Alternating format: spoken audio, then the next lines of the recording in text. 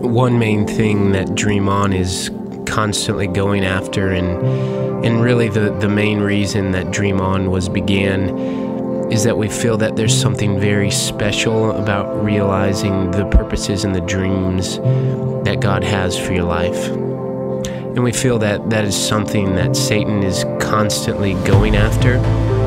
It's something that he's constantly fighting towards. He's fighting against. He doesn't want people to realize these things.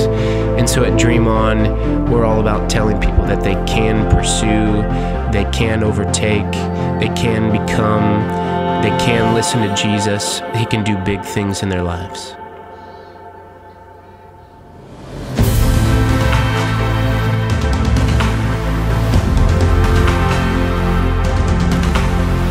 You can either do nothing, or you can trust God.